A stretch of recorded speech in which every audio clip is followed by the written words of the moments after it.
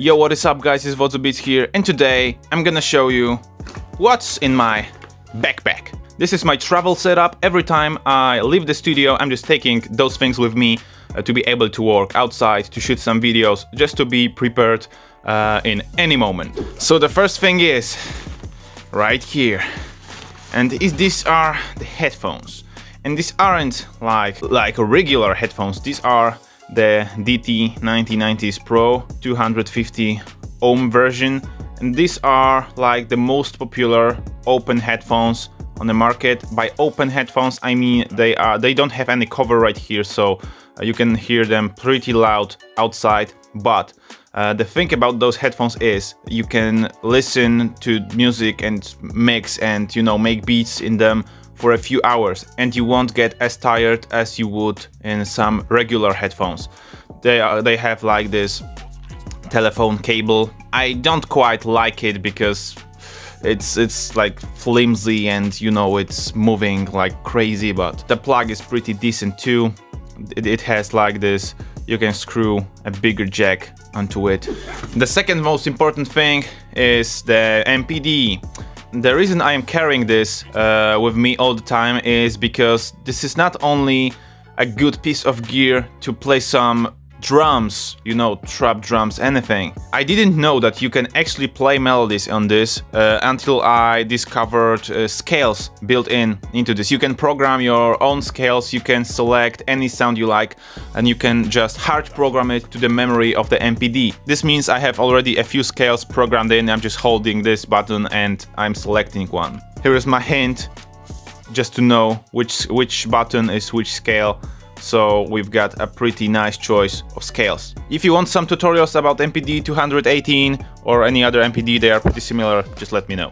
My computer, yeah, my lovely computer. This is a 2016 HP EliteBook. I bought it used for like 2000 zloty, which is like, I don't know, $600. I really enjoyed this piece of computer. The first reason, it's super small. Oh, hey there. It's 12.5 inch and it's just pretty small, you know. Here is my hand. But it's not like a netbook, you know. It's not small and it's not big at the same time. This is what I'm enjoying.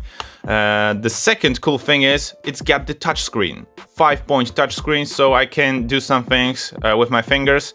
And I thought like it's useless, but when you are browsing the internet or maybe you want to move some faders into your DAW, it's pretty usable. I really like its keyboard. It's pretty lightweight as a whole piece. It's got the Core i7, so it's pretty fast, 16 gigs of RAM. It's of course the i7 with the U at the ending, so it's the power saving one, but it's still pretty decent. Here's this fancy EliteBook logo, and here I have my card reader for the next piece of gear I'm going to show you.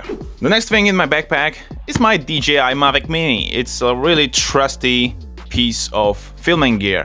The box is really small. It's smaller than the laptop itself, so it doesn't take too much space in the backpack. Inside I'm keeping, of course, everything you could expect. So the drone itself, the batteries, the controller, and some extra stuff right here. Extra props, extra screws, screwdriver. And trust me guys, this drone is a great thing. You can just pack it into your backpack and go anywhere. I'm just carrying it whenever I go, you know.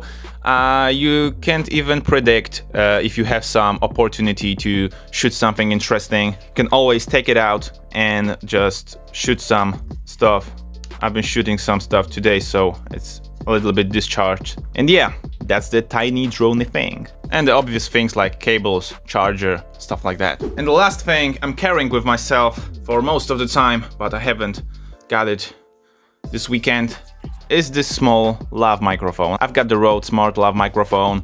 I usually just plug it into my phone. I'm recording with it right now, so I'm not talking to it. And it's a great thing just to have the sound clear through all the recording, because whenever I turn back to the camera, I'm doing some weird stuff.